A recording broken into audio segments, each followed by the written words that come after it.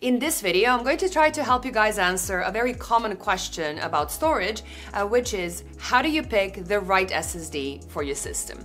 And I'm not going to talk about which exact model you should buy, but which aspects you should be looking at, depending on your use case, and which specs you should consider before getting new storage, because this can be very tricky, and then especially so if you're a beginner and you don't really know what to look for at all. So without further ado, let's begin.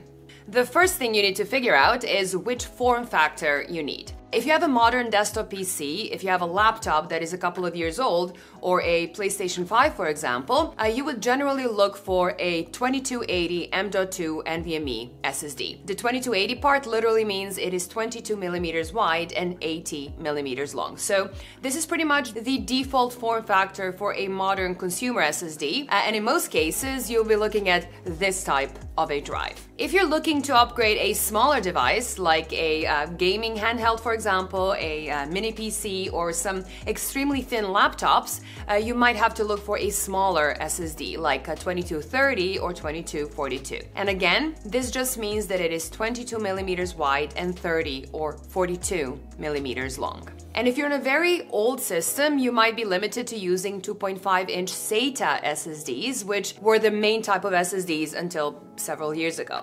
2.5-inch SATA drives didn't have any development in recent years, and all your options will be very old by now. But if you're still trying to keep a very old system running, an older SATA SSD is still a way better option than a mechanical hard drive. There are also many more different form factors that do exist as well, but most of those are quite rare and unique, and those are not something that you should worry about as a consumer. So the best thing to do here is to look at your specification sheet of your motherboard, of your laptop, or any other device that you need the SSD for, and that will give you the information you need on which type of SSDs you need to be looking at. Then you need to figure out how much space you need or which capacity you should go for. And the trick here is to basically just figure out how much data you plan to put on it. So if you already have a system, that is a very good place to start, because if your current PC has enough of storage and you're building a new PC, then your new system probably doesn't need that much more than you already had. And if you're buying a new SSD because you ran out of storage, you probably have a very good idea of how much more you need on top of that. So there is not a single uniform answer for everyone, because the amount of storage will really depend on what you do with your PC. But I think that as a very loose rule, 1 terabyte SSDs are a great place to start. 1 terabyte SSDs tend to be a bit faster than smaller SSDs, and the price per gigabyte ratio is a lot better. If you're not on a super tight budget, 50 or 60 euros for a simple 1 terabyte SSD will make a lot of sense. And I would say 500 gigabyte models will usually be only 15 to 20 euros cheaper. But if you are on a super tight budget and you only need a couple of gigabytes for a very simple system, there's nothing really wrong with going for a 500 gigabyte drive either. 2 terabytes is a good place to start for a gaming system, because games keep getting bigger and bigger, and you will fill up a 1 terabyte SSD very quickly. Plus, 2 terabyte SSDs tend to have the best price per gigabyte ratio these days. So for a gaming system, I would not go for under 2 terabytes. Now, bigger capacity SSDs are even better if you have enough of room in your budget for them. 4 terabyte SSDs are great for high-end gaming systems and workstations, and they're not as expensive as they used to be, but still quite a bit more than 2 terabyte models. And if you get an 8 terabyte SSD for your game library, so you never have to worry about what you're going to install or uninstall, it would be very nice, but that will cost you a lot. So you really have to decide for yourself where to draw that line depending on your budget. When it comes to M.2 NVMe SSDs, there is also a matter of different PCIe generations that are available on the market, which is usually Gen 3, Gen 4, or Gen 5. Gen 5 drives are newest and usually faster than the older generation ones. Now, the devices you plan to install your SSD into will also list what PCIe generation their slots are. But it is very important to know that a PCIe slot is both forwards and backwards compatible, which means that you can put a Gen 3 SSD in a Gen 5 slot on your motherboard, or a Gen 5 SSD in a Gen 3 slot of your motherboard, though if you put a higher generation drive in a slot that only supports lower generations, you won't be able to fully benefit from the higher speeds that the newer generation drive will offer.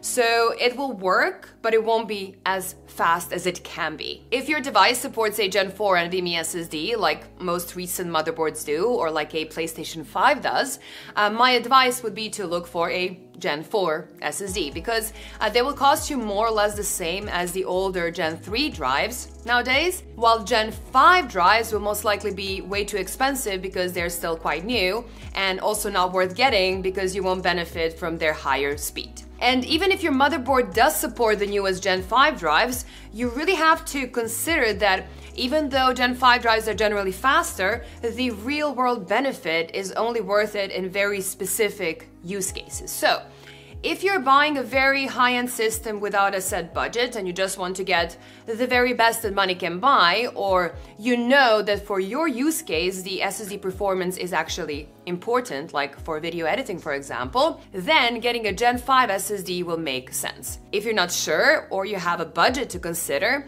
getting a very good Gen 4 drive is the way to go, even if your motherboard supports Gen 5. One of the more tricky parts to discuss is the component choice. So for a very long time, having a DRAM cache or not was a very good indicator whether a drive was high-end or low-end. A DRAM cache is basically a small buffer of fast memory that is much faster than the rest of the storage of the drive, and that can really help performance in most use cases.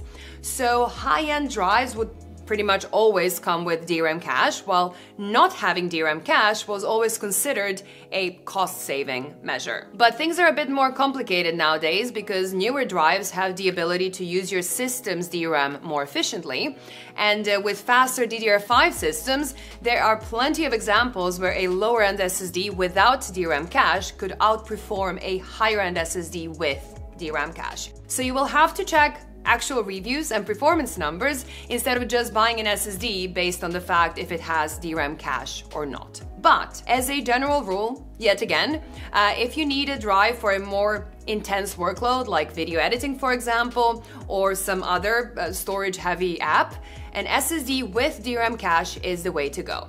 It is just not that important anymore for lighter use cases, and it is not important for gaming. And it is a similar story when it comes to the type of flash memory that SSDs come with. Almost every modern model will use either TLC or QLC memory. A TLC or triple level cell type can store 3 bits of data per cell, while QLC or quad level cell type can store 4 bits of data per cell. More bits of data per cell is generally considered worse for performance and actually for reliability, but it is cheaper. So as a general rule, SSDs that list TLC memory in their specs are generally better than the ones that list QLC memory. And QLC SSDs should only be considered if they're actually much cheaper. That being said, we have seen some newer QLC drives that do outperform older TLC drives, and SSD reliability keeps improving every year as well. So a much older TLC SSD could very well be both slower and less durable than a brand new QLC model. So just like with DRAM cache, my advice here would be to not just focus too much on the specific type of memory, but to use reviews to check performance instead. And also, just like with DRAM cache, if you're looking for an SSD for a high-end system and expect to really stress your drive, choosing a TLC SSD is definitely the way to go. When it comes to cooling though, the choice is much easier because you should always try to use a heatsink whenever it is possible, because cooling your SSDs will keep them performing at their best for a longer periods of time, and it will generally make them live longer too.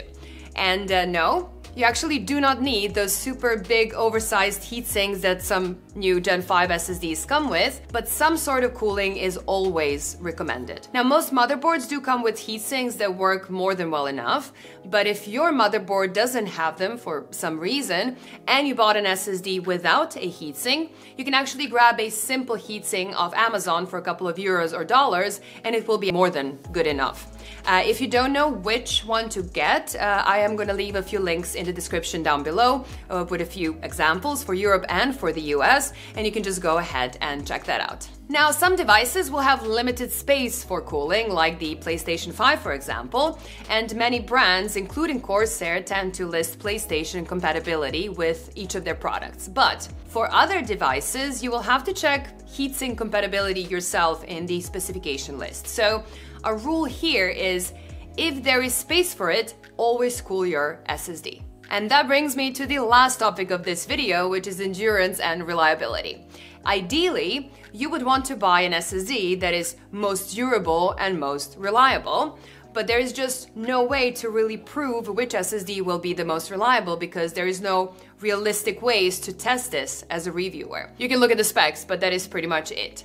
I usually look for a 5-year-long warranty, which is typical for majority of SSDs, because the models that only offer 2 or 3 years of warranty show that the manufacturer doesn't really trust their product enough to offer more.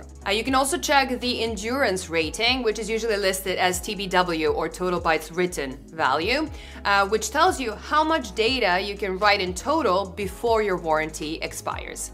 Around 600 terabytes per terabyte of capacity is a nice minimum to aim for, I would say. Most popular SSDs have very similar endurance ratings to begin with, and a lot of those models will be able to handle a lot more than they're rated for, but some can still fail before hitting that limit. So those numbers don't really mean as much as you might expect.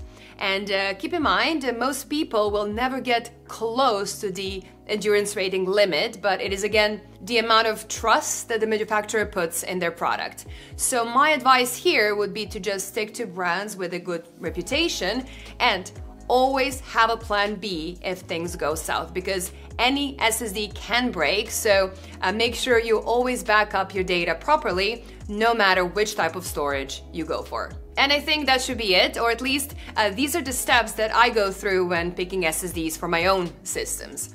If you're wondering which model to go for, you can also check my most recent SSD roundup, which I'm gonna link in the description down below. So I hope this video was helpful to you. And last but definitely not the least, a big thanks to Corsair for making this video possible and sending all these drives for me to use. That's all for today, so bye guys, and I will see you in the next one. Bye!